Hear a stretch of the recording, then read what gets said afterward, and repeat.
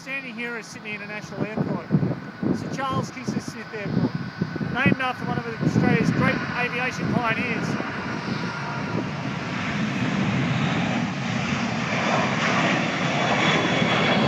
Each day, thousands of people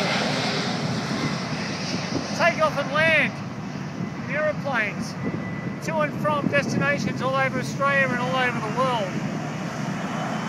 But none of this would have been possible without the work of Lawrence Hargrave and people like him.